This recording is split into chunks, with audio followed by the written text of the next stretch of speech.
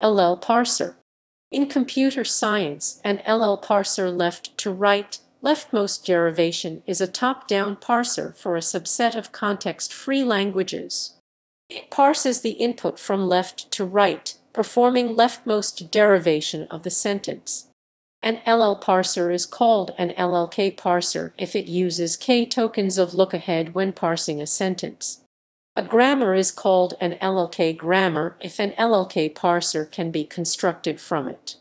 A formal language is called an LLK language if it has an LLK grammar. The set of LLK languages is properly contained in that of LLK plus 1 languages, for each k equals 0. A corollary of this is that not all context-free languages can be recognized by an LLK parser. An parser is called regular if it parses precisely the class of regular languages. LLR grammars are a proper superset of LLK grammars for any k. For every LLR grammar there exists an LLR parser that parses the grammar in linear time. Two nomenclative outlier parser types are LL** and LL finite. A parser is called LL**/LL finite if it uses the LL**/LL finite parsing strategy. LL** and LL finite parsers are functionally more closely resemblant to PEG parsers. An LL finite parser can parse an arbitrary LLK grammar optimally in the amount of lookahead and lookahead comparisons. The class of grammars parsable by the LL** strategy encompasses some context-sensitive languages due to the use of syntactic and semantic predicates and has not been identified. It has been suggested that LL** parsers are better thought of as TDPL parsers. Against the popular misconception, LL** parsers are not LLR in general, and are guaranteed by construction to perform worse on average superlinear against linear time and far worse in the worst case exponential against linear time. LL grammars, particularly L-lone grammars, are of great practical interest as parsers for these grammars are easy to construct, and many computer languages are designed to be L-lone for this reason. LL parsers are table-based parsers, similar to LR parsers. LL grammars can also be parsed by recursive descent parsers. According to Waite and Gu's 1984, LLK grammars were introduced by Stearns and Louis 1969. Overview. For a given context-free grammar, the parser attempts to find the leftmost derivation. Given an example grammar, G \displaystyle G S E \displaystyle S to E E plus E \displaystyle E to E plus E I \displaystyle E to I. The leftmost derivation for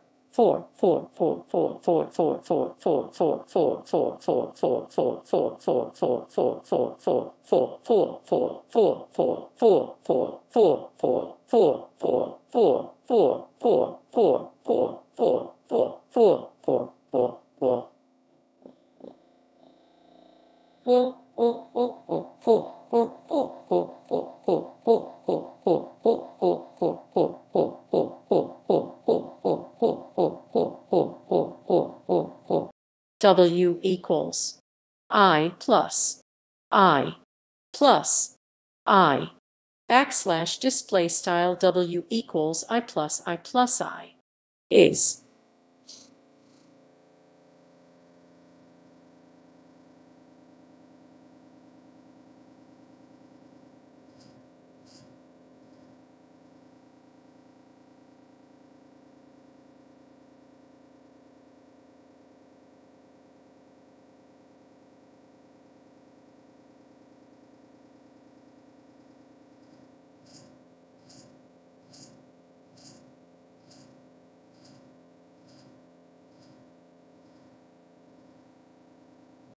S equals 1 E equals 2 E plus E equals 2 e plus e plus e equals 3 I plus e plus e equals 3 I plus I plus e equals 3 I plus I plus I backslash display style s backslash overset 1 backslash right arrow backslash e backslash overset 2 backslash right arrow backslash e plus e backslash overset 2 backslash right arrow backslash e plus e backslash overset 3 backslash right arrow backslash I plus e backslash overset 3 backslash right arrow backslash I plus e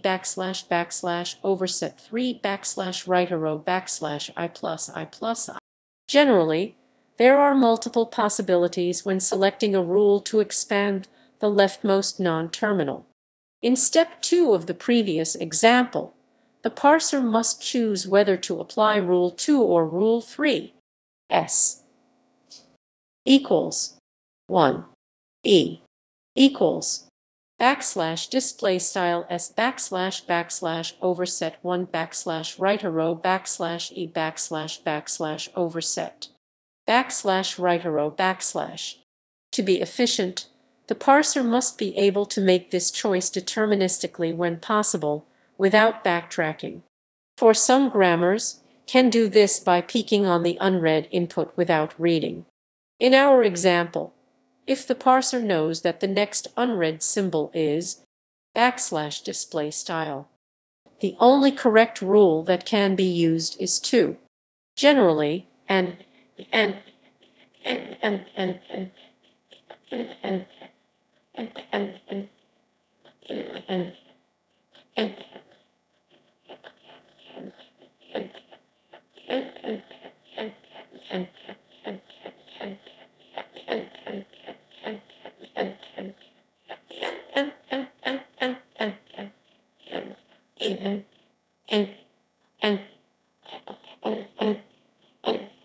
in LLK backslash display style LLK. Parser can look ahead at K backslash display style K symbols. However, given a grammar, the problem of determining if there exists a LLK backslash display style LLK parser for some K backslash display style K that recognizes it is undecidable. For each K backslash display style K, there is a language that cannot be recognized by an LLK backslash display style LLK parser but can be by an LLK plus 1 backslash display style LLK plus 1. We can use the above analysis to give the following formal definition. Let G backslash display style G be a context-free grammar and K equals 1 backslash display style K backslash check 1. We say that G backslash display style G is LLK backslash display style LLK if and only if for any two leftmost derivations S equals WAA equals WBA equals WU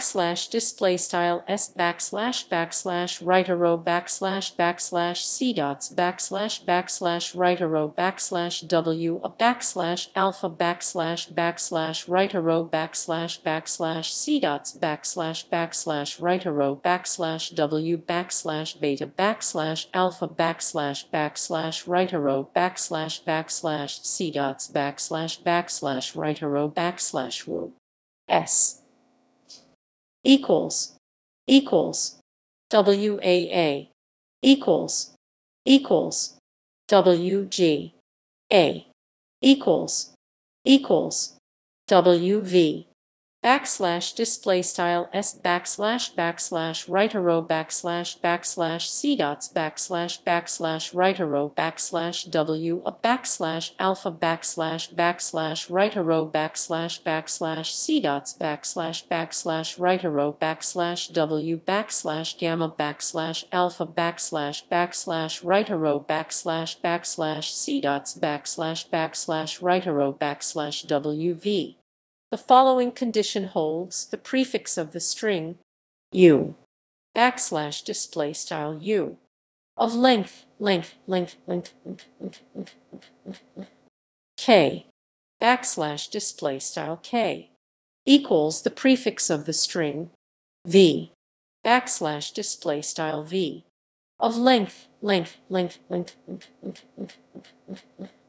k backslash display style k implies v equals g backslash display style beta backslash gamma. In this definition, s backslash display style s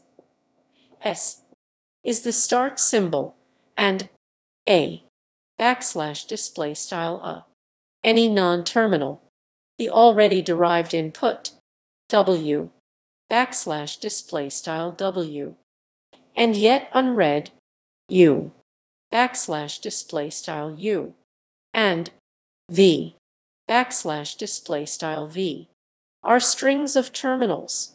The Greek letters a backslash display style alpha, v backslash display style beta, and g backslash display style gamma represent any string of both terminals and non-terminals possibly empty.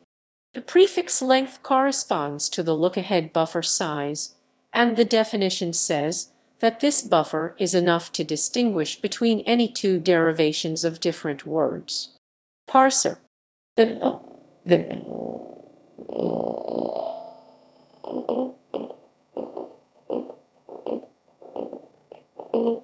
LLK backslash display style LLK. Parser is a deterministic pushdown automaton with the ability to peek on the next k backslash display style k input symbols without reading.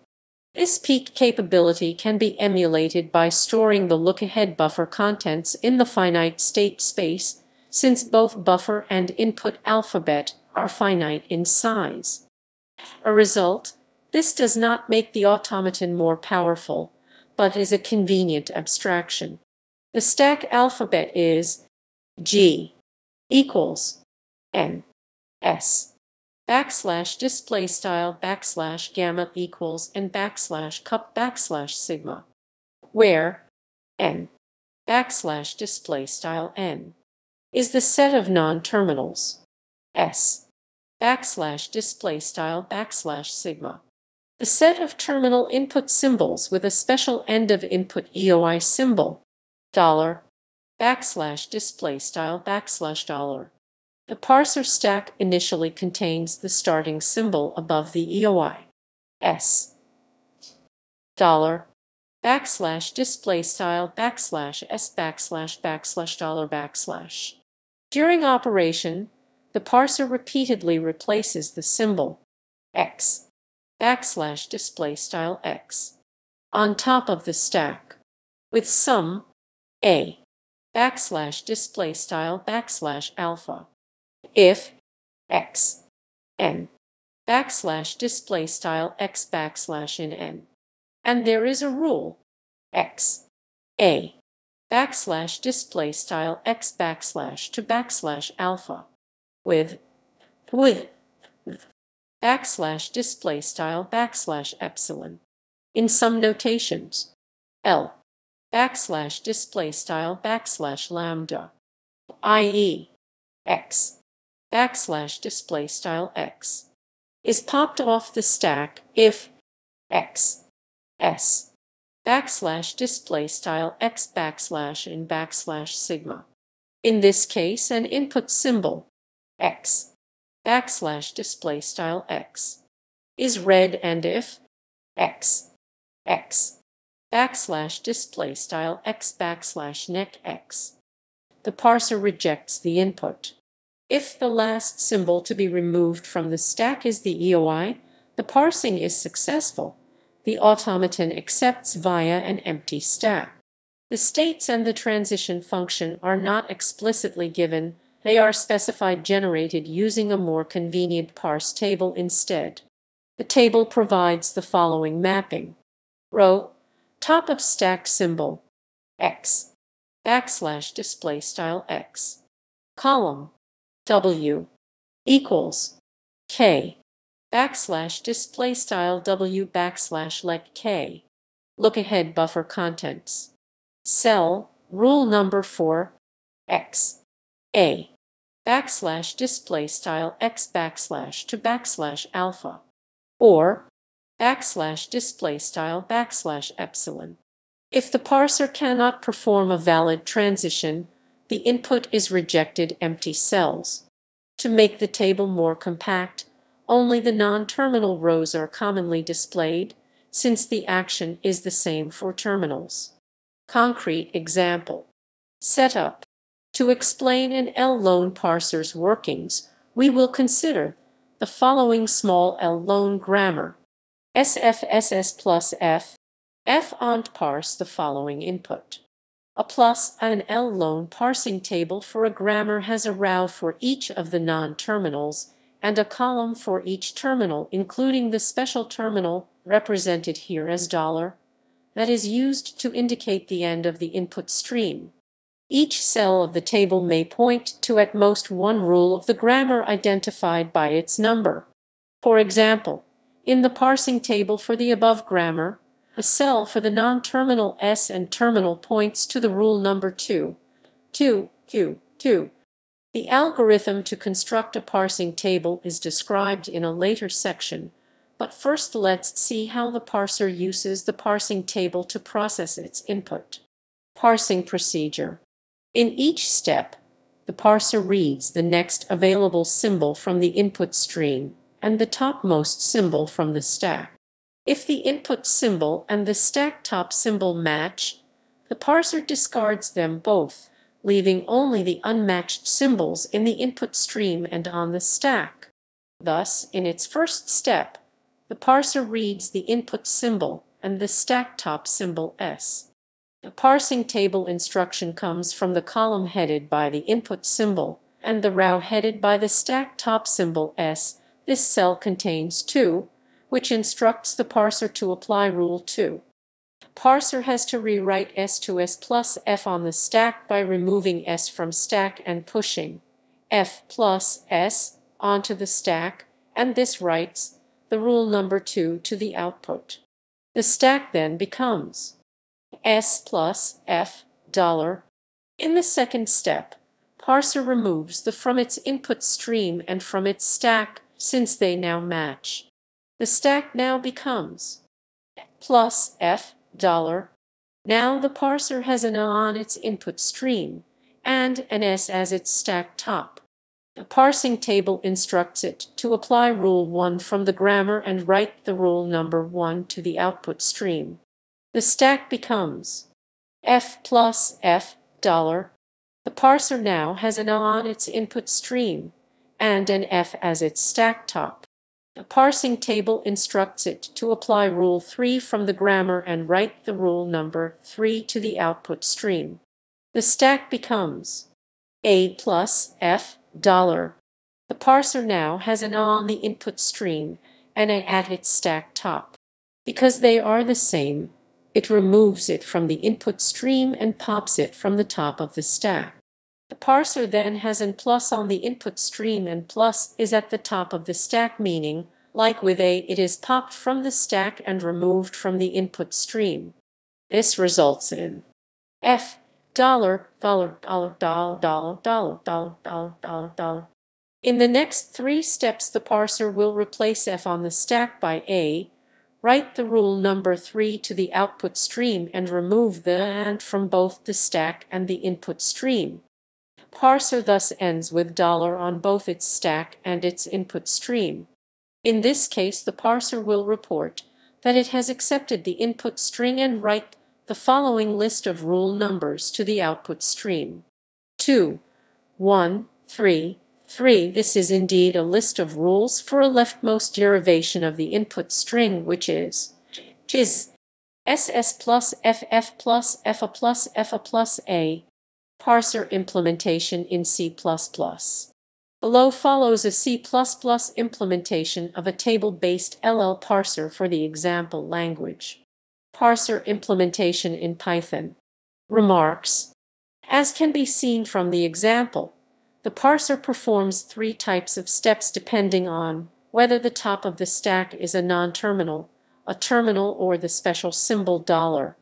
If the top is a non-terminal, then the parser looks up in the parsing table on the basis of this non-terminal and the symbol on the input stream, which rule of the grammar it should use to replace non-terminal on the stack. The number of the rule is written to the output stream. If the parsing table indicates that there is no such rule, then the parser reports an error and stops. If the top is a terminal, then the parser compares it to the symbol on the input stream, and if they are equal, they are both removed. If they are not equal, the parser reports an error and stops. If the top is $, and on the input stream there is also a $, then the parser reports that it has successfully parsed the input. Otherwise, it reports an error. In both cases, the parser will stop. These steps are repeated until the parser stops, and then it will have either completely parsed the input and written a leftmost derivation to the output stream, or it will have reported an error. Constructing an L-lone parsing table. In order to fill the parsing table, we have to establish what grammar rule the parser should choose if it sees a non-terminal on the top of its stack and a symbol on its input stream. It is easy to see that such a rule should be of the form a W, and that the language corresponding to W should have at least one string starting with A. For this purpose, we define the first set of W, written here as foo, as the set of terminals that can be found at the start of some string in W, plus E if the empty string also belongs to W. Given a grammar with the rules A on 1. Initialize every phi AI with the empty set. Add phi to phi AI for every rule AIY, where phi is defined as follows.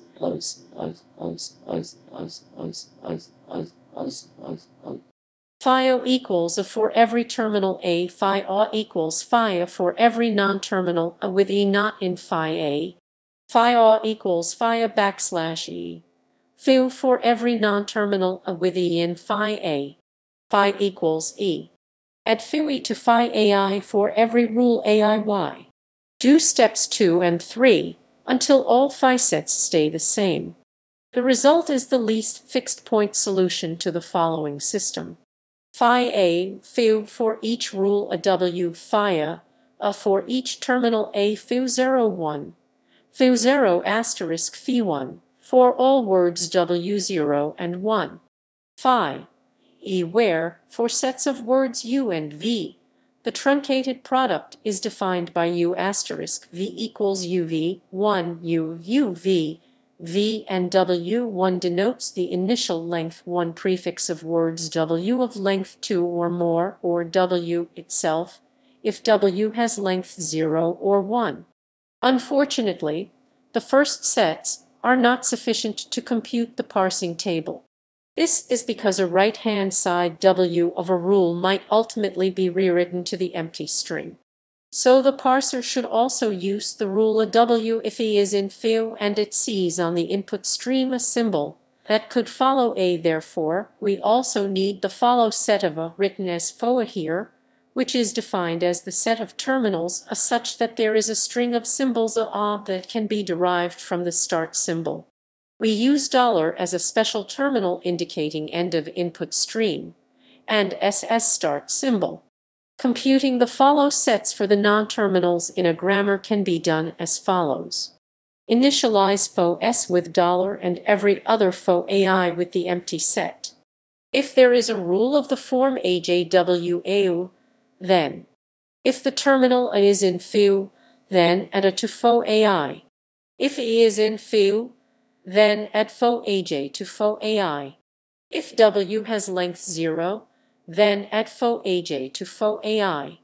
Repeat step 2 until all foo sets stay the same. This provides the least fixed point solution to the following system. Foo s $, foo a, foo asterisk foo b for each rule of the form B, a W. Now we can define exactly which rules will appear where in the parsing table. If ta a denotes the entry in the table for non-terminal A and terminal A, then ta a contains the rule a W if and only if A is in foo or E is in foo and A is in foo A. Equivalently, ta a contains the rule a W for each A, foo asterisk foo A. If the table contains at most one rule in every one of its cells, then the parser will always know which rule it has to use and can therefore parse strings without backtracking. It is in precisely this case that the grammar is called an L-lone grammar. Constructing an LLK parsing table. The construction for L-lone parsers can be adapted to LLK for K1 with the following modifications. The truncated product is defined U asterisk V equals UV K U UV V, where W, K denotes the initial length K prefix of words of length K, or W itself. Foo s equals $K, where an input is suffixed by K end markers $, to fully account for the K lookahead context. Until the mid-1990s, it was widely believed that LLK parsing for K1 was impractical. This perception changed gradually after the release of the Purdue compiler construction tool set around 1992, when it was demonstrated that many programming languages can be parsed efficiently by an LLK parser without triggering the worst-case behavior of the parser. Moreover, in certain cases LL parsing is feasible even with unlimited lookahead. By contrast, traditional parser generators like Yak use LAL-RONE parser tables to construct a restricted LR parser with a fixed one-token lookahead. Conflicts. As described in the introduction, L-lone parsers recognize languages that have L-lone grammars, which are a special case of context-free grammars. L-lone parsers cannot recognize all context-free languages. The L-lone languages are a proper subset of the L-RONE languages, which in turn are a proper subset of all context-free languages. In order for a context-free grammar to be an L-lone grammar, certain conflicts must not arise, which we describe in this section. Terminology. Let A be a non-terminal. First, it is defined to be the set of terminals that can appear in the first position of any string derived from A. Follow is the union over 1 first, where B is any non-terminal that immediately follows it in the right-hand side of a production rule, and 2 followed, where B is any head of a rule of the form BWA. L-lone conflicts. There are 2 main types of L-lone conflicts. First/first conflict. The first sets of 2 different grammar rules for the same non-terminal intersect. An example of an L-lone first/first conflict. SEEA. EBE. First equals B, E and first A equals B, so when the table is drawn, there is conflict under terminal B of production rule S. Special case left recursion.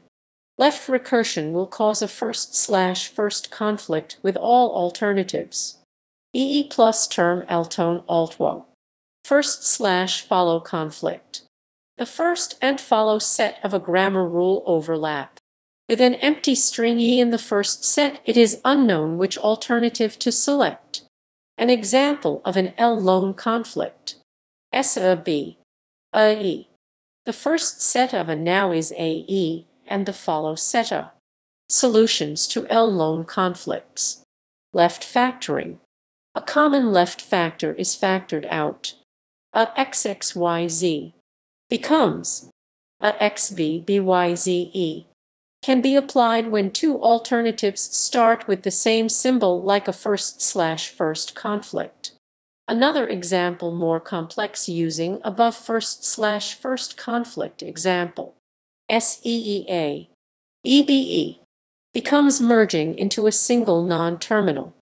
SBEBA then, through left factoring, becomes SBEEEE. Substitution. Substituting a rule into another rule to remove indirect or first/follow conflicts. Note that this may cause a first/first conflict. Left recursion removal. For a general method, see removing left recursion. A simple example for left recursion removal.